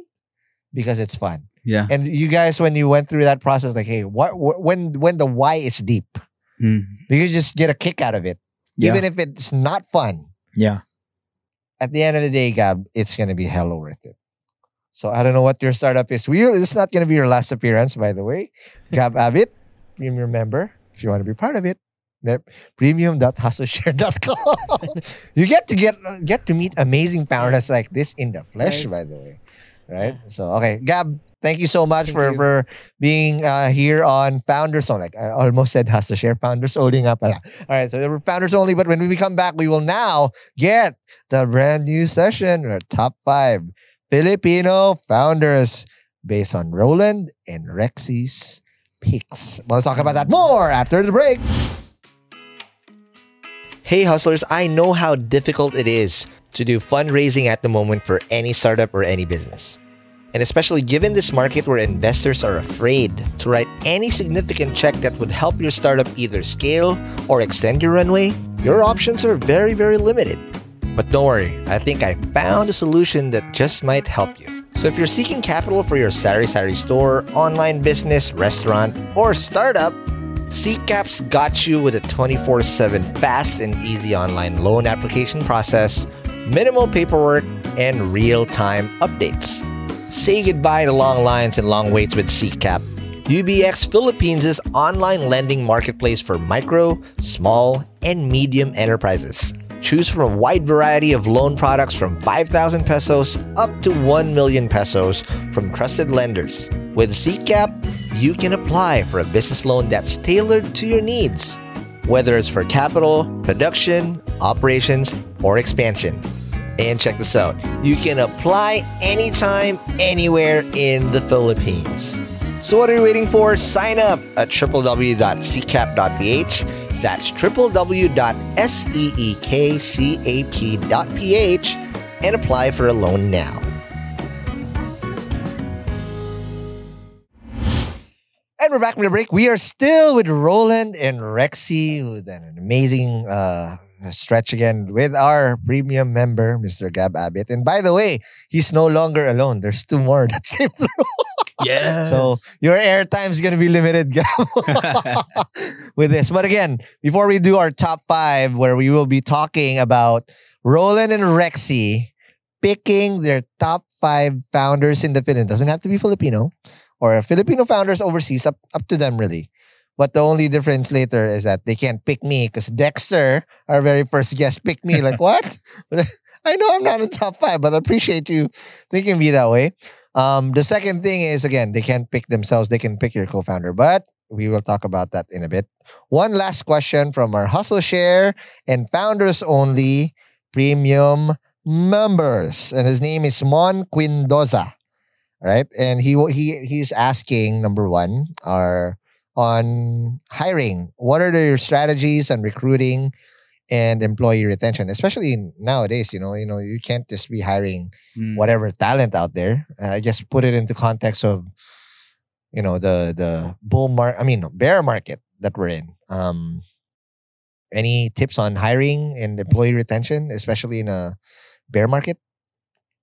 Hiring, I don't know, do less of it. In our case, I think we hire too much.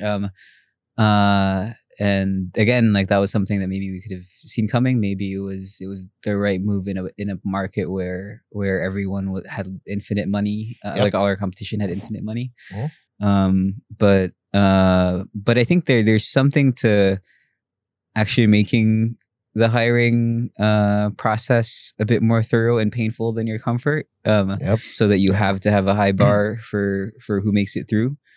And I remember it might have been Reed Hastings of Netflix who said, like, your first 100 hires, you should be in like every single hire, like every single hiring process. Cherry pick those because you need to be there to make sure that the culture remains the culture survives, and if the culture evolves, it evolves in the direction that you want it to evolve.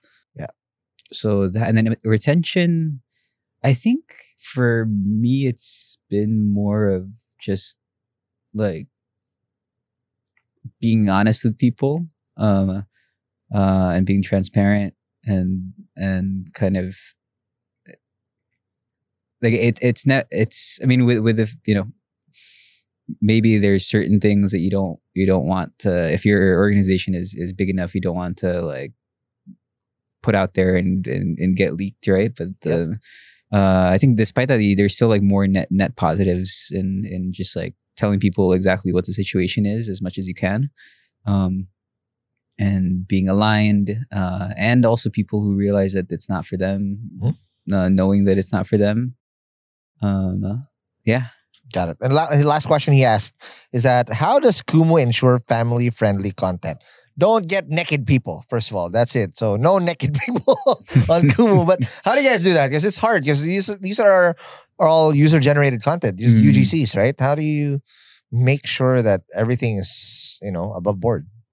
Yeah, I think we've, this is something that we've tackled from the very beginning, especially when it comes to user-generated content, is, how you do content moderation. Yeah. And that is why community is so important, because, during the early stages when the community started forming, and, with James's help, we had a core value system: safety, number one, positivity, number two, and acceptance, number three. And, when you have enough of a critical mass of community actually going around those core values, then the content moderation people on the platform numbers in the thousands.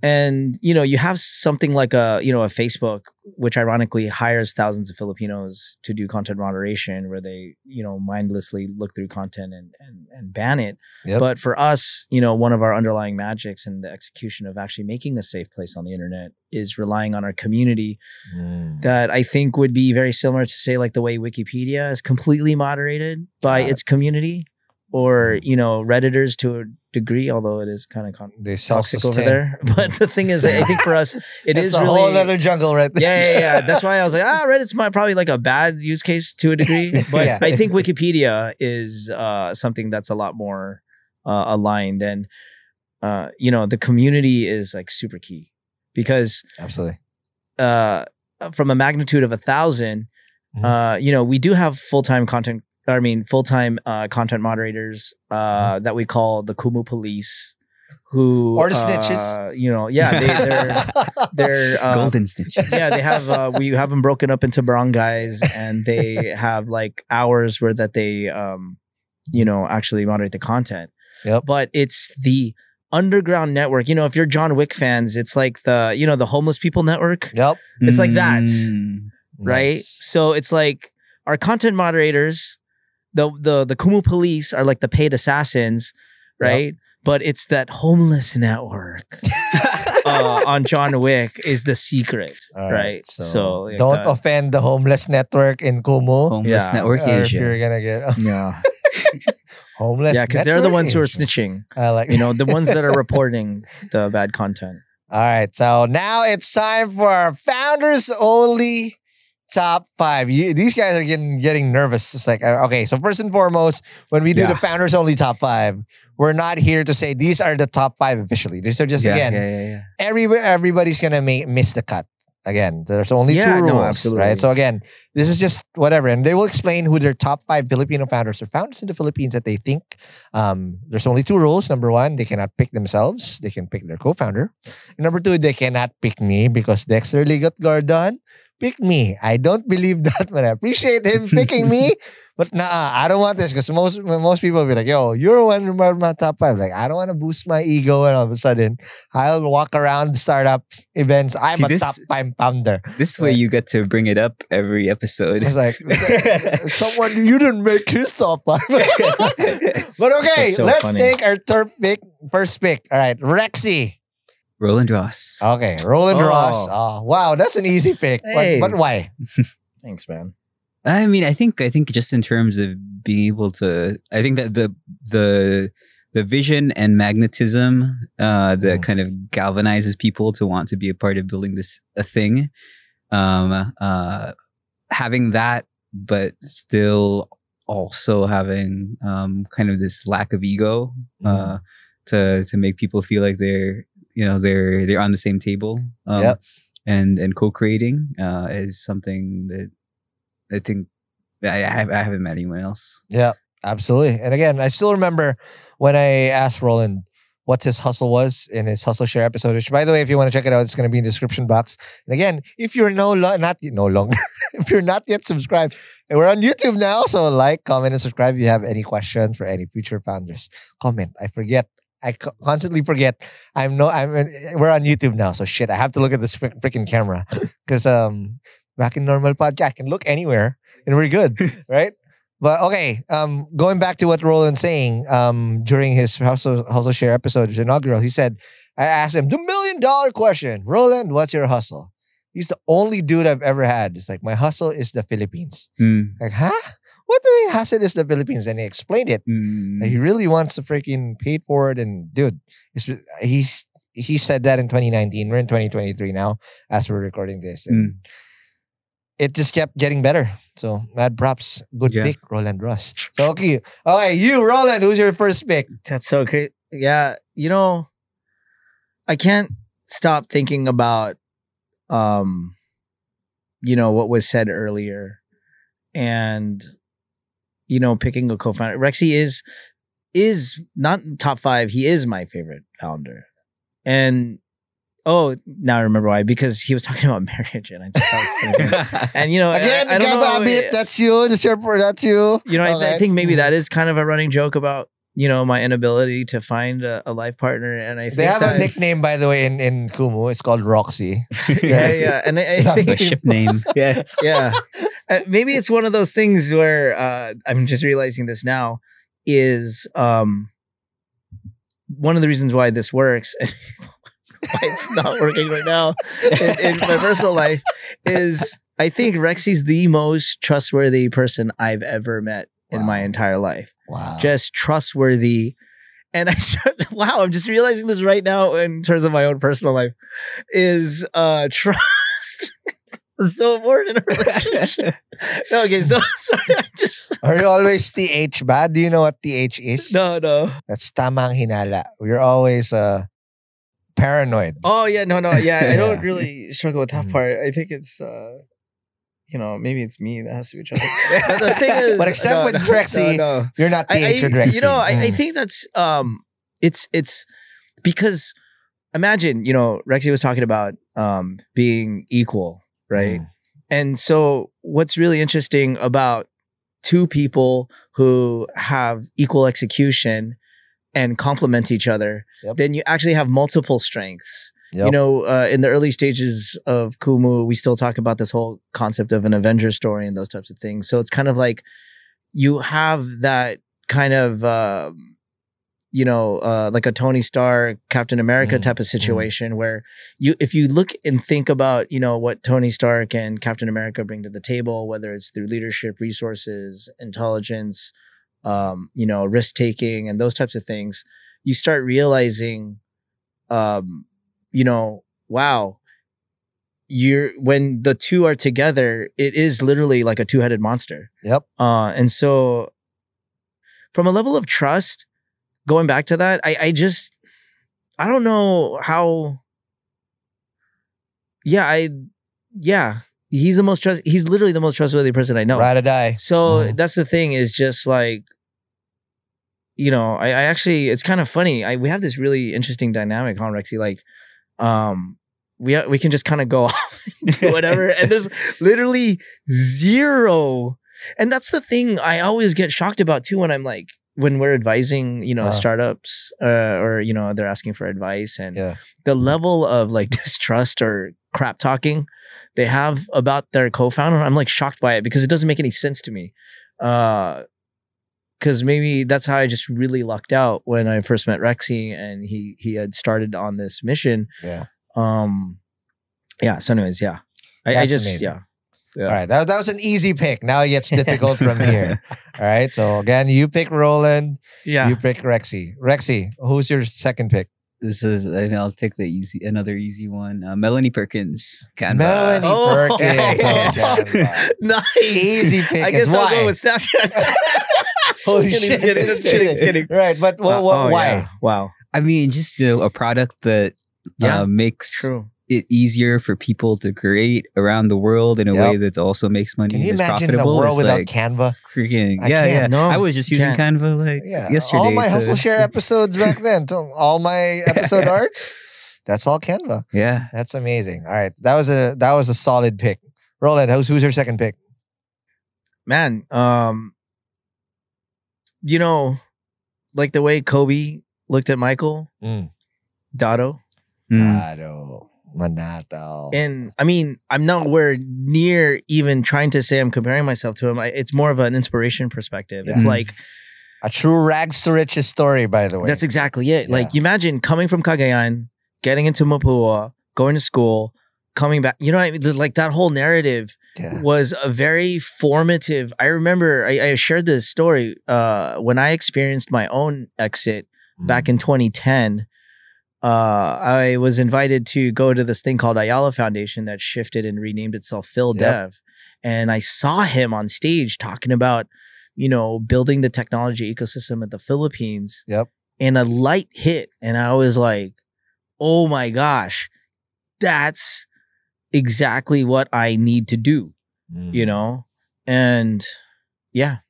I really do hope that someday there might be a potential possibility of me fulfilling that role as like if there's a Dorado, maybe, or I mean, if there's a Michael and there's a Kobe, if I could somehow, you know, before I die, James.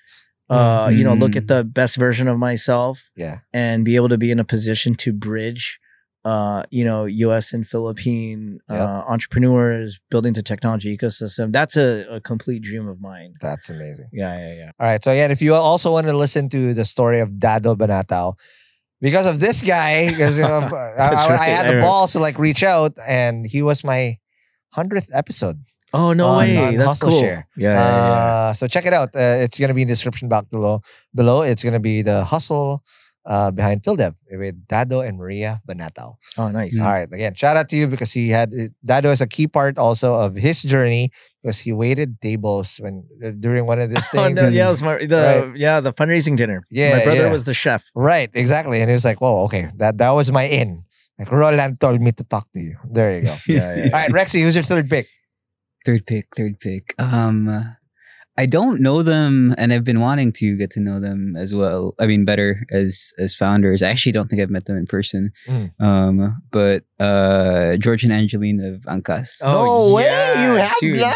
I have not. I don't think I've met them in person like, at all. I will hook you up. They're our neighbors, Rexy. Yeah, I know, right? We were supposed to do we were supposed to. We were supposed to have dinner. They were stuck. George and and Angie are gonna be here soon. Yeah, they are. But just like in terms so of what they've built is, you know, from a brand perspective, I think they've set solid tone in terms of like what kind of relationship a brand can have with you know, the broader Filipino public.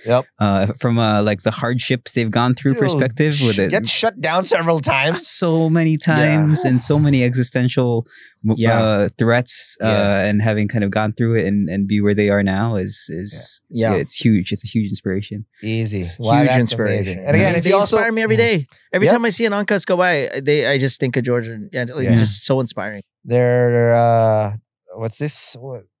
what's the name of the guy? That's my Dante Gulapa. yeah, that's my internal dance for my wife. She never gets turned on. She's like, what the hell are you doing?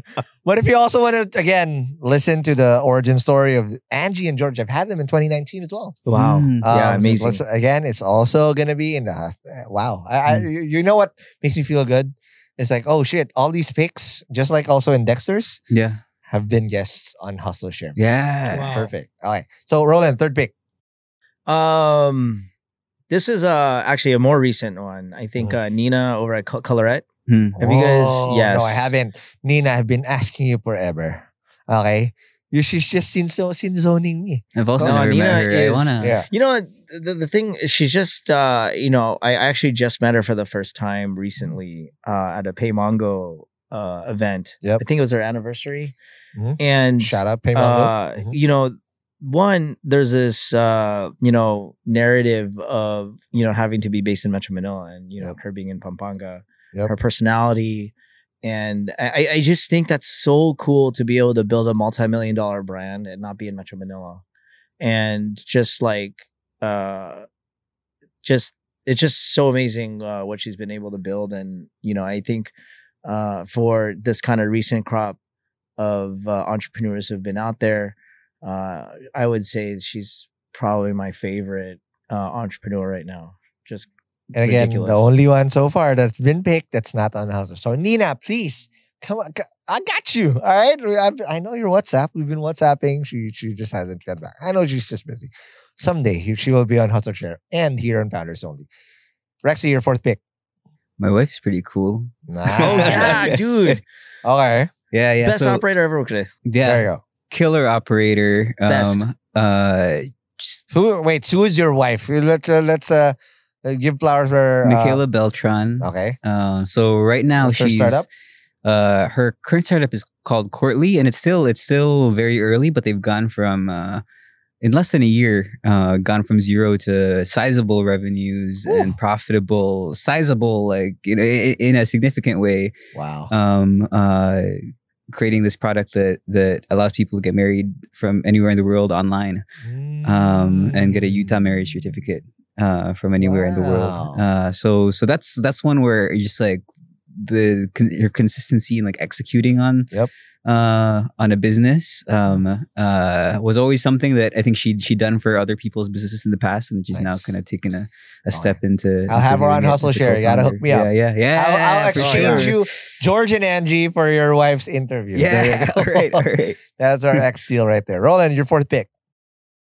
Probably more Filipino than heart than some, Mhm. and just this particular entrepreneur's generosity of time, his passion for the community, and the fact that I think he actually is one of those people who actually successfully exited is Ron Hose, right? He was a pick of Dexter's as well. Yeah, Yeah. I think that Ron. Again, he's the only Ron that matters. That's why I go by Ronster. Okay. I just got that. Yeah, Right. I'm Ronster. There's no they say Ron. That's not me. That's Ron Hose. Just his he was there. I remember even pre-A, he advised us on product. He's just his passion for community, his leadership, his humility. I just just Ron is just an amazing entrepreneur that Amen. I do hope that I could also have a positive impact like the way he's done. Like he's just It's super humble. Yeah. He's Very. incredibly humble. He's just now surfing somewhere for sure, either Siargao or La Union. But I just I have a Ron Ho story that I never can forget, and I've had him on the show, by the way, too. If you want to listen to the Ron Ho's episode, I had him literally after just he sold coins. Oh wow. In 2019 early. Also in the chatbot office when I interviewed you. Yeah. But technically, I threw a party in Geeks on the Beach in Cebu. Oh, okay. Right?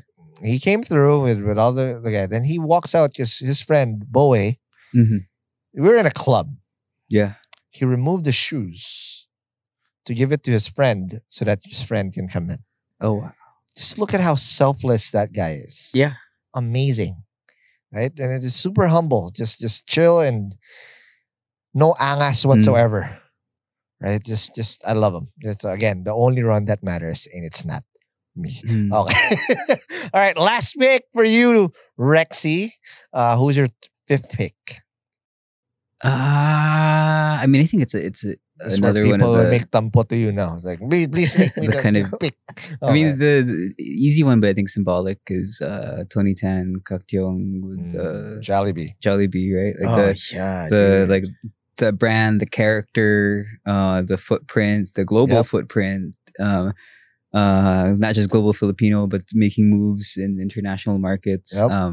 Like that is, I don't know, just one of those things that like it's so everyday and everywhere, ubiquitous that it's easy to forget that that's the guy who built it is around. Yep. But someday I'll have, again, if you have an in, I'd love to have him. I don't have an in. Yeah. I'm a big laking Jollibee. Okay, this is chicken joy and burger steak, easy.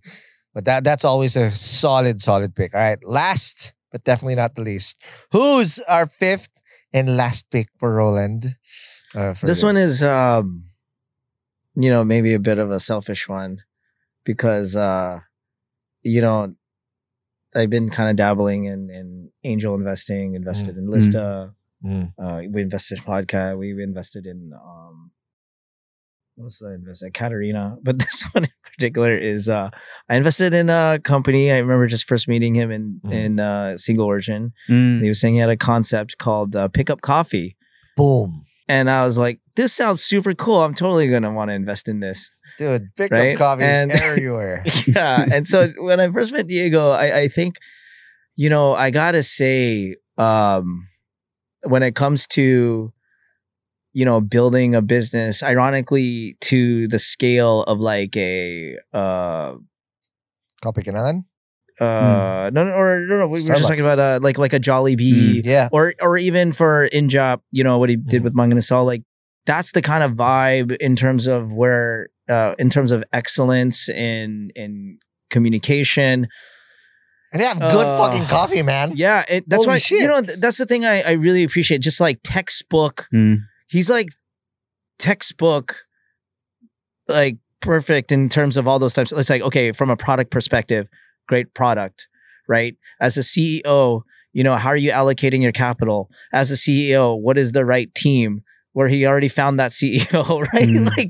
He put all the pieces together, and that journey is just starting. Yep. And that's the thing that actually really excites me. Young. Yeah, I'm telling you. And so it's just like from a particular pedigree perspective, a lot of that F&B experience, growing up in that environment, to the finance experience, it's just packaged so perfectly that I would say that when it comes to favorite, there's a lot of hope in what they're building. So absolutely. I would say he's my favorite. You can easily see it with the results. Yeah, every single corner that you look at, there's Pickup Coffee and whatnot. Yeah, and again, the results. Peak %. Good investment right there too. Yeah, dude. Amazing. Yeah. Offsets all our fucking bloodbath that we experience. But again, thank you so much, guys. Thank you, Roland and Rexy. Again, awesome, this is not going to be the last for sure. Founders only. It's not about hustle, so we can always go back here. Yeah, either both of you guys, or we can have other guests, and again, or probably Gab or the other Hustleshare members and founders only members talk about it. But again, thank you very much. But before I let you go, what's up next for Kumu, and where should they look at? You guys are diversified now, right? What should people look out to? And again, where should they check you guys out? And if they want to work with you, where do they go, and how did they do that? Yeah, I mean, I think for us, when I think Roland had mentioned when we started Kumu, the vision was not to build a live stream app. It actually started with a messenger. And that was with this idea of this question of how do we build a platform for Filipino creators and communities. And so now we're starting to like lay the seeds of what does that look like in a deeper and broader way. Deeper in the sense of like, the talents that are coming from Kumu, how do we support them more deeply in their careers? The ones who have potential to break out, the ones who have potential to earn in ways outside of virtual gifting, outside of live streaming.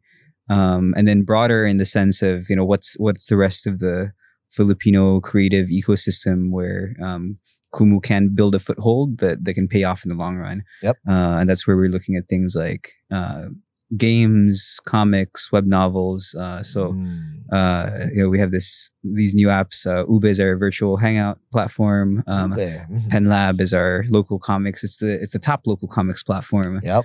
And Qapita is a recent joint venture that we did with a Thai company that has this great chat fiction app. Nice. And the latter two, I think, are we're trying to build relationships with the next great Filipino stories earlier on, so that we can, when they get to the place where we need talents for a film or a TV show or an adaptation, yep. Or even an audio drama adaptation, like we can pull from our existing Kumu talent base to push them.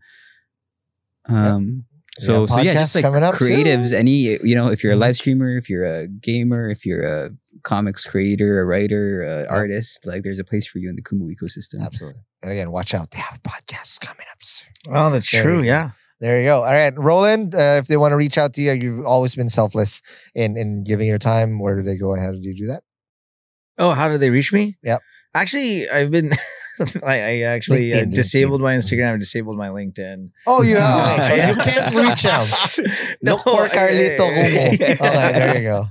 But again, again, I think mail. I definitely do keep myself open. It's just that, we've just been heads down, focused on execution. Absolutely. So yeah. So again, now this has more weight because he actually came out in the flesh to really show us what's up. And again, Ray, you notice I'm wearing a hat. The funniest thing is when you see a bald Chinese person with glasses in Makati, a lot of people just like assume it's me or something like that. Oh, wait. But the simple act of putting on a baseball cap, literally people are just walking right past me, which is super cool. I'll try that. So yeah, because I just look like an idiot. Earlier, before I went here, I tried on a hat because I'm having this. When you just cut your hair, you get sniffles. I was like, I'm gonna try a hat on. And I walked in, and my wife asked, like, hey, how do I look? She didn't even say anything. She just slapped. She was like cracking up, and she couldn't. Like, okay, no, I'm a do-rag guy.